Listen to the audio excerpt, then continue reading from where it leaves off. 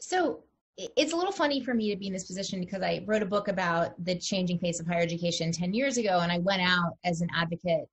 really just trying to explain to people what I saw as the huge pressures on this sector. And here we are 10 years later. It kind of took a while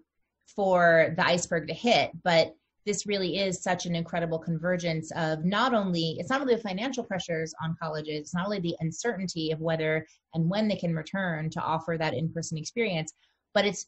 they've forcibly driven the entire higher education system online. And how many students are going to decide that that's where they want to be or that's where they want to stay? Whether it's out of choice or necessity or a combination of both, the colleges that are going to come out of this looking really good are the ones that already know how to educate students at scale online and give them a relatively good experience.